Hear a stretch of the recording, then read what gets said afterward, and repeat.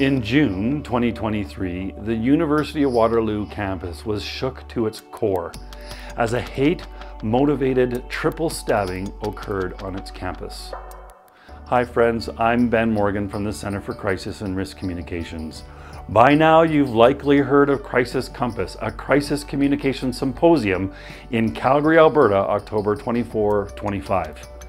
Join us and some amazing presenters, including University of Waterloo's Associate Vice President of Communications, Nick Manning, and their Director of Media Relations and Issues Management, Rebecca Elming, as they share with us the details of that event, what they learned, and how they've made changes to be prepared to be stronger and better should another event occur. Join us, Crisis Compass.